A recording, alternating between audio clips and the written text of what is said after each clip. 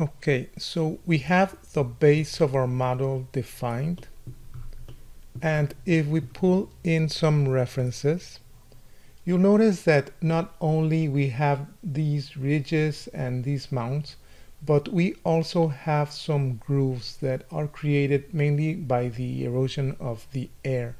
So I want to mimic these grooves and add a little bit of detail to our terrain. So let's work on that now.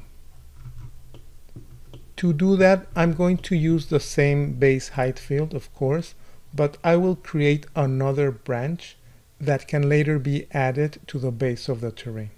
So let's start again with our height field noise.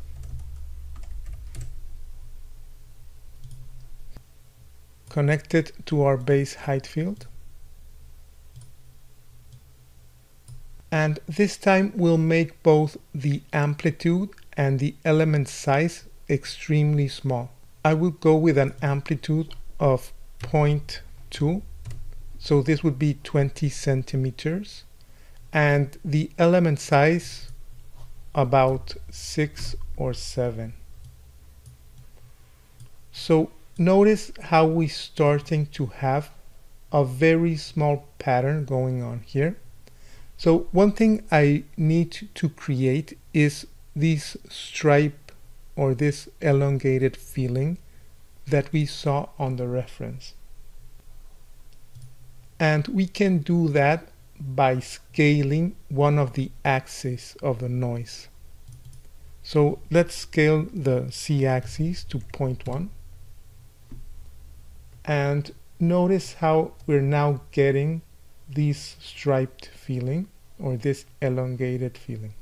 I think we can even go lower than this. Let's try with 0.025. Let's try even lower. Okay, so let's go with this. One thing I'm going to do as well is change the noise to our whirly cellular. So of course we don't want this very regular and linear direction. We will need to add some distortion to make these grooves feel a bit more natural and probably flow with the mounts and the curvature of the terrain. So now let's add a height field distort by noise. Connect it just below our height field noise.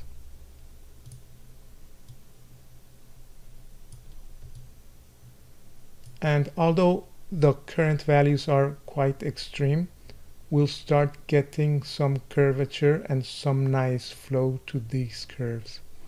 So let's decrease the amplitude.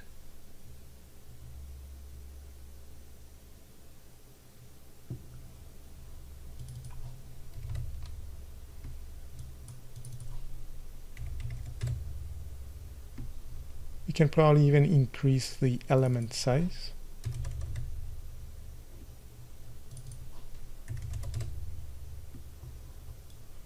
And I'd say before we go too far with these elements, let's start adding them to our main terrain. So just below my height field distort on the main terrain element, I will add a height field layer node. Now we use this node on the chapter number 1. Basically what we want to do is layer 2 height fields together and connect our main tree to the first input of the layer node and the second noise to the second input of the layer node. Now remember, by default the layer mode is set to replace, so let's change the mode to add. Okay, so now we're getting somewhere with these two elements combined. As I mentioned before, here the important thing is that you're happy with what you're looking for in your features and your terrain. So before we continue, let's add a camera and a point of view that we will use for our final render.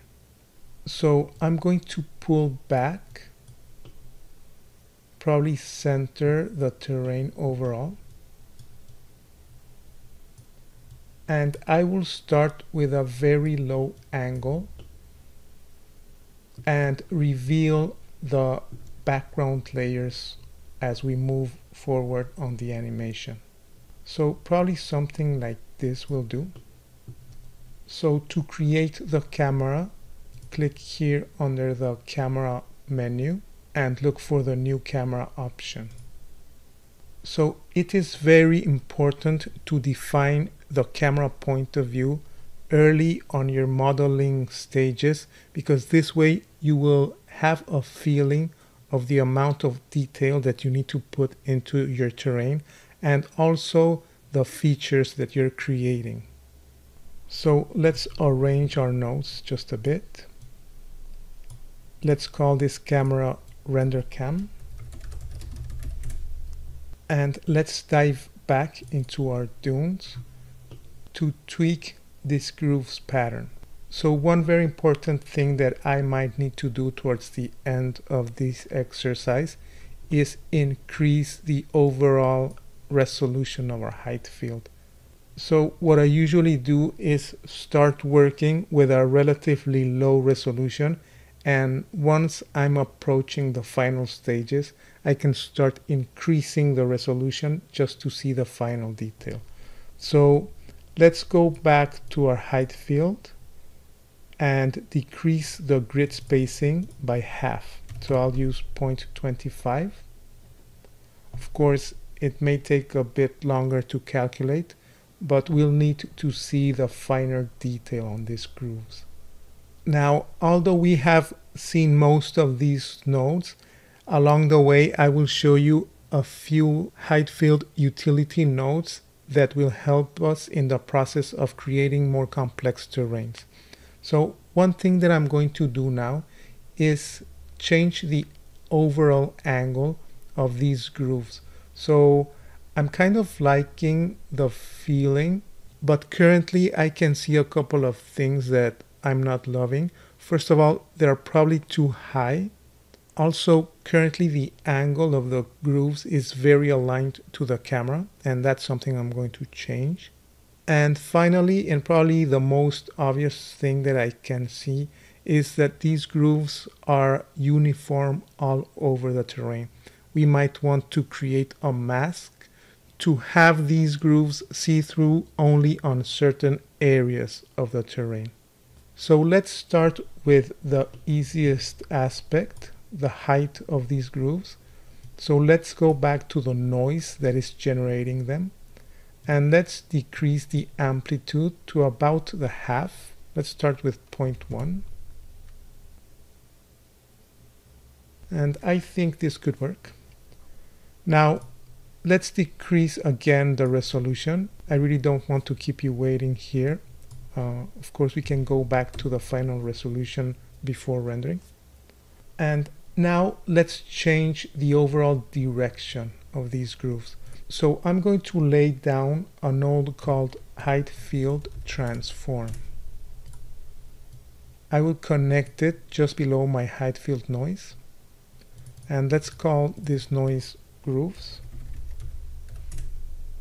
And what I'm going to do with the height field transform is rotate this pattern on the y-axis. So let's try rotating by 30 degrees. And this is something that I'm liking much more. So now the pattern is crossing more or less diagonally to the camera, which I think looks much more pleasing.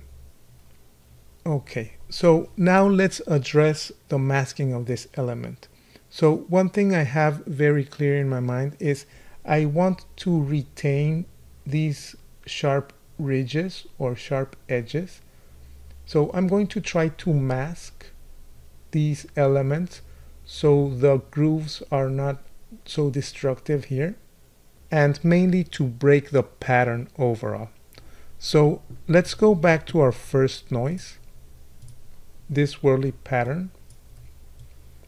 And what I'm going to do is take advantage of the detail that we have on this part of the terrain to mask certain areas.